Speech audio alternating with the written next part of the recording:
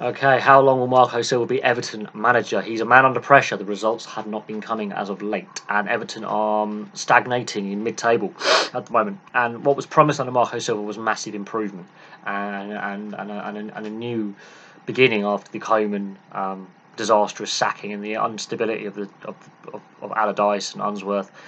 Marco Silva was designed to improve the side, get them on the edge of Europe, get them into Europe, and get them up the table, and it hasn't happened. The clubs that are around them that are competing just to try probably catch Arsenal, Chelsea, Man United, and the Europa League places, your Watfords, your Bournemouths, and your Wolves.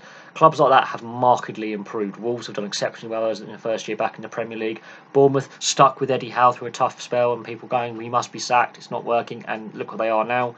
And Watford have really done well with Marco Silva's replacement. So, you know, these clubs are clubs that have an identity and a plan.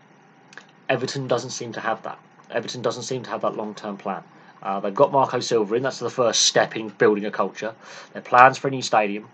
But there's no point in building this massive state-of-the-art stadium if you can't fill it and if you're playing championship football. And I fear that for Everton. I do.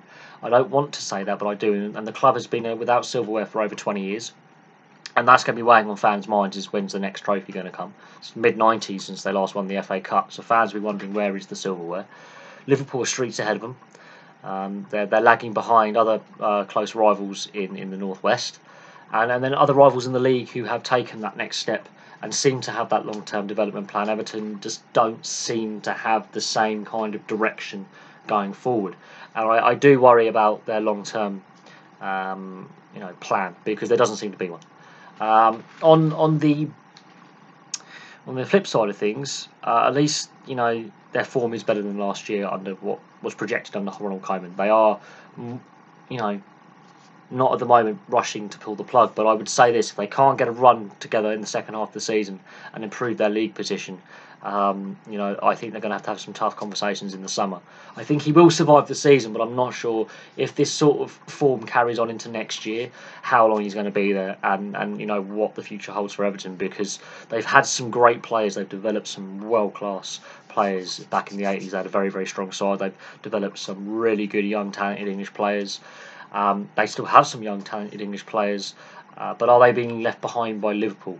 Are they being left behind by other clubs as well? Are they, the rivalry between Liverpool is there, but they've been markedly left behind. Liverpool have been far more successful, even without winning a league title in over nearly 30 years. Liverpool have been more successful than Everton in silverware, and there seems to be a growing gap between the city rivals. And I think that's something else that would be on the back of Everton fans' minds, is the gap between them and Liverpool now, and the quality gap and the money gap. And I think the club needs a direction.